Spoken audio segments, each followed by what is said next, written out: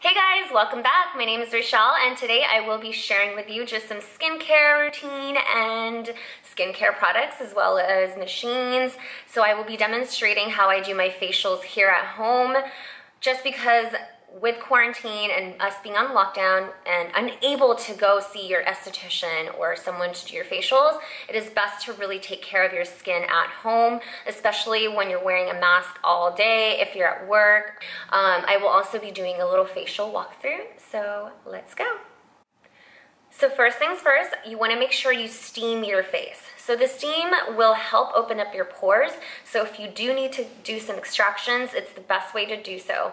I also like to recommend, if you do not have a steamer, that if you are planning on extracting, make sure you are doing it maybe after a shower, or you can even use like hot water into your sink and cover a towel over your head so that the steam is running through your face. So this one, I had purchased it from Amazon in the beginning of quarantine, and it's fairly lightweight. It's super cute and compact, but there's definitely a lot more on Amazon or online. I always like to do my research and read the reviews and see what other people think of each product. So this one right here, it is Zenpy. I'm not really sure, but I'm sure if you just type in facial steamer on Amazon or on Google, you will be able to pull one up. So my steamer's going off right now. You don't want to put your face so close to the steamer, so you want to make sure you give yourself about a 12 inches away from the steamer so that it's not burning your face.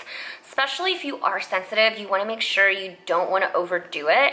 So I would say like 10 minutes of the steaming will give you enough time to really open up your pores. I love steam, so I like to kind of keep it going as I'm doing my microdermabrasion on myself. So as my face is steaming, I'm going to go ahead and share with you just a few cleansers and exfoliants that you want to use to clean your face. Or, of course, you can always go to Sephora or anywhere and really look into the reviews and see what will work best for your skin type. And just to kind of give you guys a little info on my skin, I am obviously prone to breakouts. My main concern is large pores, and I do have combination skin. I would say I'm more on the oily side, but I tend to have some dry spots on some areas. The first one is the Code of Harmony. This one, I love this brand because they do use CBD. This one's an oil cleanser, but also works as your makeup remover. Another makeup cleanser or remover that I love is by Farmacy, and it's called Green Clean. And this one, it's Makeup Melt Away Cleansing Balm. So what you'll do is it comes with a little spatula. You grab a little bit of product, and then you'll warm it up onto your hands and then break down the makeup onto your face. I always like to use a cloth, and this one's also from Amazon, or Makeup Eraser is another great one. That's actually what I started with, but I use that to kind of just wipe my face with the wipe off my face from the products. Just another few cleansers. We have the Kate Somerville here. This is the EradiKate Foaming Cleanser, and this is amazing because it's great for clients who do have more of acne-prone skin type, and it does have a little bit of sulfur in there, so it really dries it out for you.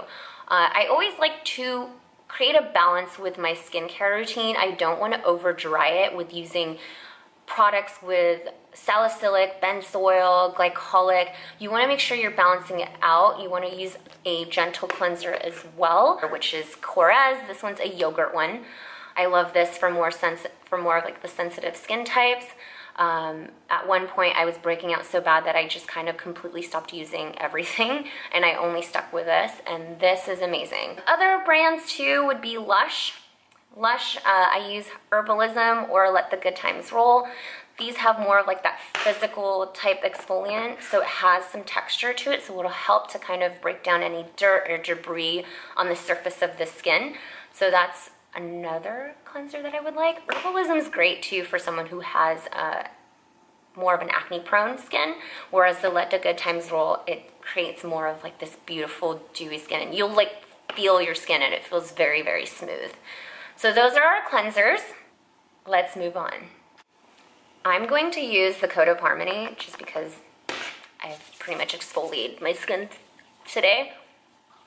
And as I mentioned, it is activated by water. So initially, like, you want to use a few pumps on the palm of your hand, warm it up, and apply it all over the face. Make sure you give yourself a little bit of a massage because this is what helps stimulate your skin. So I added a little bit of water, so it kind of creates a little bit more of a fluid finish, I guess. It just gives it more like a milky finish to really cleanse the skin. Don't forget your neck. And I am wearing a shirt that I can't really get through my décolleté, but really wash your face. And sometimes I'll even go like right over here because I do get breakouts in this area, especially with the mask. Make sure you get this.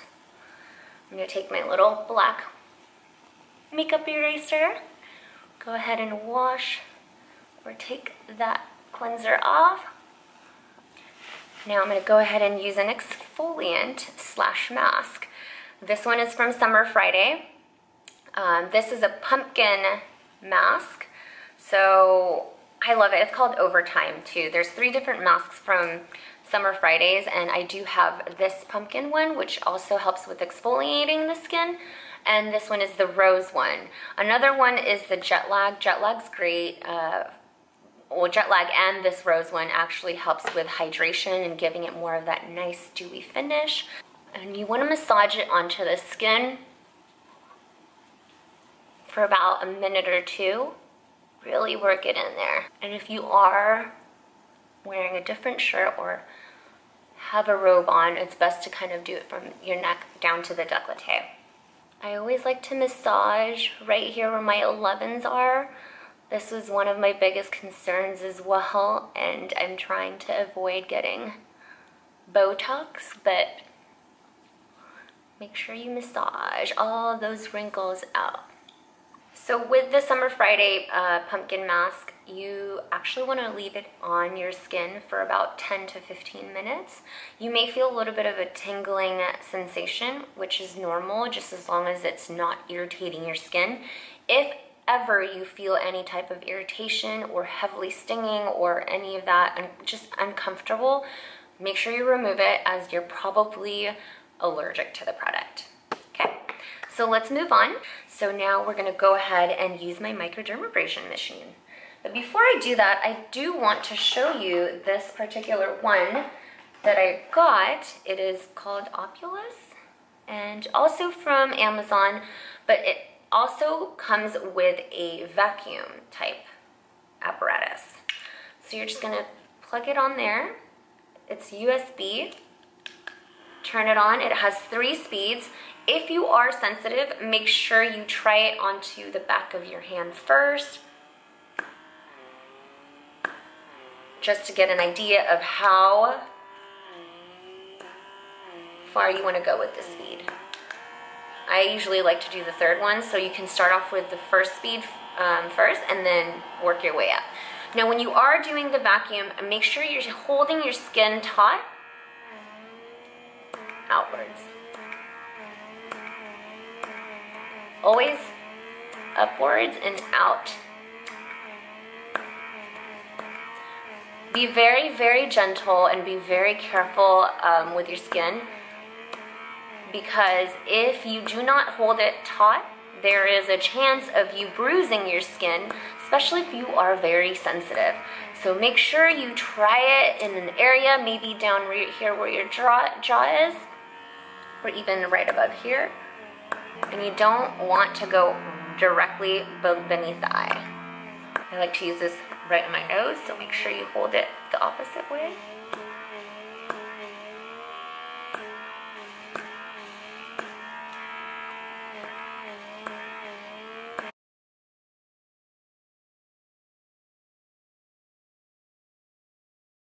And that is your vacuum. I'm gonna hold that to the side and make sure I clean it later with alcohol or wash it down with soap and water. And I'm gonna go ahead and use the Microdermabrasion apparatus here. Same thing, you're gonna kind of just push it in and there you go. This particular set did come with 6 heads, and there are some that are smaller so you can get into the crevice. There are some that's much larger so that, you know, if you're trying to exfoliate maybe your arms or your back, you can use the bigger tool, which looks like this.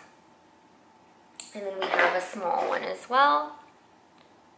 And then if you even go into the 4th setting, you'll see that there is a blue light, and that you'll use the LED type lighting with it, or blue light therapy lighting with it. And now I'm going to go ahead and do the microdermabrasion. I'm going to do 3rd speed. So I'm a huge fan of microdermabrasion. I love microdermabrasion because it does get rid of sun damage, skin pigmentation, opens up the pores so that it allows you to extract more properly when you do plan on extracting. But you also want to be careful not to overdo it. So if you are doing this at home, you want to do it about once a week. If you do have sensitive skin, I would avoid doing it so often, maybe using it less, as in like every other week if possible. You'll notice that it is kind of sandpapery type texture, so it can be a little sensitive for some, but because I've been doing this for so long with my esthetician, my skin is just so used to it, and I just love it because it gets rid of all my scarring. Alright guys, so I have this little sheet that came with my high frequency machine. Some come with it, or you can order it separately, but high frequency. So high frequency, I'm not sure if you guys have ever heard of this, but I won't get too technical, but it's great for healing the skin, especially if you have any breakouts. When you're going over those areas, it really does help heal and work deeper beneath into the skin, trying to make sure to like almost dry it out. There are 2 different types of electrodes, one is like more of an orange tone, which is great for anti-aging, and it does also help with acneic skin. But there's also the violet color as well, which is the one that I have because, again, I am more concerned about my breakouts and my acne. It really circulates and stimulates the skin as well. And with this machine, same thing, got it from Amazon a long time ago. I'm not sure if it even exists online, but you can just look at high frequency facial apparatus. You want to really be careful using this. I will give you a warning.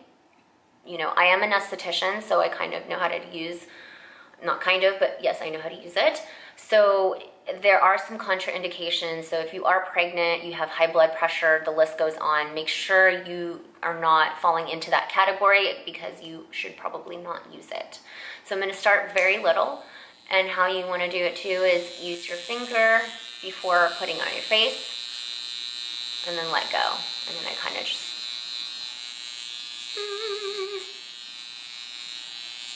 freely do it all over, and then I have a breakout here and on my neck, so I'll usually kind of like slightly tap it a little bit, work it in there, kill all that bacteria beneath that skin. Now you don't want to do this for too long, and you also do not want to do this too often on the week. I would say once a week. I don't even do it that much. I maybe do my facials at home once a month, maybe twice a month. I don't overdo it just because you don't want to cause sensitivity. You'll notice too, like after you give yourself facials, or if you've ever had facials in the past, you will notice that your skin can be a little bit more sensitive, and you can feel a little bit of like tingling motion when you're applying your products. That just means you're probably extremely sensitive. So I would not do it too often. You also might experience some breakouts after you do your facials, and it's basically what's happening is your skin is purging, meaning because you're giving yourself the facial, you're using all your microdermabrasion apparatus and your high frequency, everything is kind of pushing it out of your skin. So don't be aware, don't be scared this will happen. You will get a breakout here or there. It's totally normal. And just a fair warning, you want to take off your facial piercings before you do your high frequency. I'm really bad. So the next steps would be doing a mask. So there's definitely a lot of masks available out there in the market. So just depending on what your concerns are, if you're trying to hydrate and bring back more moisture into the skin, moisturizing or anti-aging sheet masks are great. There's also some, like as I mentioned before, which is the Summer Friday. This one's the rose one. There's also the Jetlag, which is great for bringing back hydration, and you can even sleep with the Jetlag one. Face sheets are great. These are great for hydrating. If you are more concerned about pores or breakouts, charcoal masks are great as well. Even putting on like a little bit of, you know, the drying lotion on breakouts at night.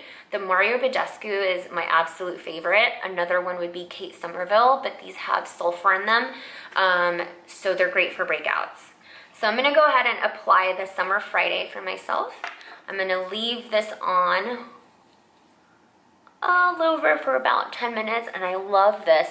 And I actually keep it for longer than 10 minutes. I usually like not run, but kind of like paint my toenails while this is on for about 10, 20, 15, 30 minutes sometimes.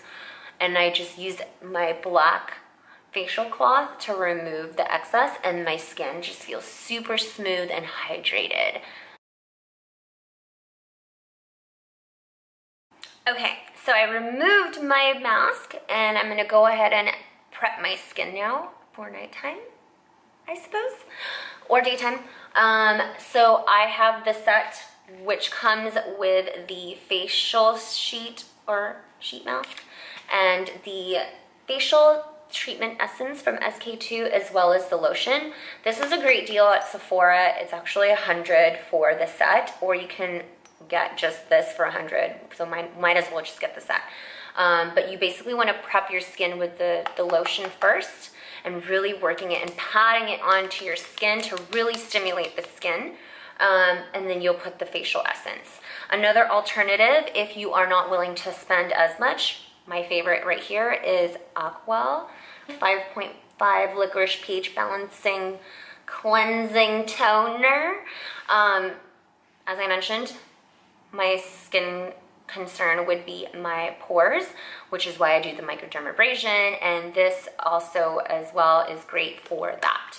So what you'll do is you'll just kind of put a little bit on the hand, warm it up, pat it onto the skin, and I kind of like to tap around so it again stimulates. Once I've applied that, then I'm going to go ahead and put a serum, depending on what serum you like. This is my holy grail right now. I have been waiting to purchase it because I couldn't find myself spending so much money on a product that I wasn't sure of, but I have heard so many good things about it. This is the SkinCeuticals CE Ferulic. So basically it has 15% L-ascorbic acid, 1% alpha tocopherolic, and 0.5 ferulic acid. I love this. It's really helped in my pores. It's helped with anti-aging, and even like my dark spots, or should I say my scarring from me picking. It has helped it lighten up. I'm obsessed with it. I know it's very expensive, but I haven't really gone through it, and there's still quite a few left in there, and I've only had this for maybe 4 months now. Amazing. So I'm about to share with you something that most of you probably already know, which is the Mount Lai Guasa tool. This one's a jade. There's also the rose quartz, but this is amazing. It's great. It's a great tool to have when you're doing your facials, or even on a daily, to increase blood flow. It helps the circulation, and even helps with the lymph nodes right on the jawline here. And you want to work from the center of the face going out, and as you get to the forehead, same thing, center out into the hairline. This really helps with fine lines and pores as well. Most of the time you want to use like a serum or some type of oil to really stimulate So another tool I wanted to share with you aside from the gua sha is the ice cubes. So you can use a regular ice cube. This one I purchased on Amazon, but it is a metal type ice cube, or my esthetician actually was the one that recommended it. And she surprised me one day all of a sudden. She's like, this is gonna be a little bit cold, but it's gonna help with stimulating your skin and the blood flow, but it's a little bit cooler. If you notice, warm water and steam will open up your pores, and cold water will obviously close out the pores. So now let's go ahead and use our products. So after I prepped all my skin, I used a serum, all that good stuff. I've already put on my serum. You're gonna use a little bit of moisturizer depending on daytime, nighttime. You wanna obviously use something daytime, more lightweight if you are oily, or if you are on the dehydrated or dry side, you want to use something a little bit heavier. This one is the SkinCeuticals Daily Moisture, and I love this because it does help with minimizing my pores. It's very lightweight. I'm absolutely obsessed with it, and I love it with my serum. Another product that you can use is Lush. I love this Imperialis. It's great for someone who has really sensitive skin. I typically use this more for nighttime, and then I'll use my SkinCeuticals for daytime. But I love it because it is a little bit heavier, and it really hydrates my skin, and it works for sensitive skin types. And this one is the Glowberry, which is a glistening skin oil. So you can also use this prior to applying your makeup to give you more of that beautiful, radiant glow. Just a couple more things that I don't want to forget. You already know, SPF. There are a lot of SPFs out in the market. This one is the AHC, and it has a 50 plus SPF PA plus. There's definitely Supergoop. There is also Coola, which is this one right here. This is more of a makeup setting spray, and it is a sunscreen, and it has 30 SPF in it. Coola is great. I've heard so many good things about Coola. I've heard good things about Supergoop. I do love my Korean one, but there's definitely a lot on the market that you can kind of choose and see which one works best for you. I don't like to smell it. I don't like to feel it. I like my sunscreens to feel very lightweight. So this is why I prefer my AHC one. I have not personally tried Supergoop, but I have used the Coola makeup setting spray with the SPF in it, which you already want to make sure you're reapplying your sunscreen anyways, which is why I got this particular one. Because as you know, after a few hours, your sunscreen isn't effective anymore, so you want to actually keep reapplying it as you go. So if you are going to be out and about and you're planning on staying out in the sun for quite some time, I would suggest after you applying your physical sunscreen to maybe using something that's like a spray or a powder touch-up sunscreen as well for throughout the day. And then lastly, making sure you prep your lips. Nighttime, I have the Laneige. I also have the one that's in the tube, which I absolutely like. I love this, and if you like a little bit of like that scented flavor type sleeping mask, this one smells amazing.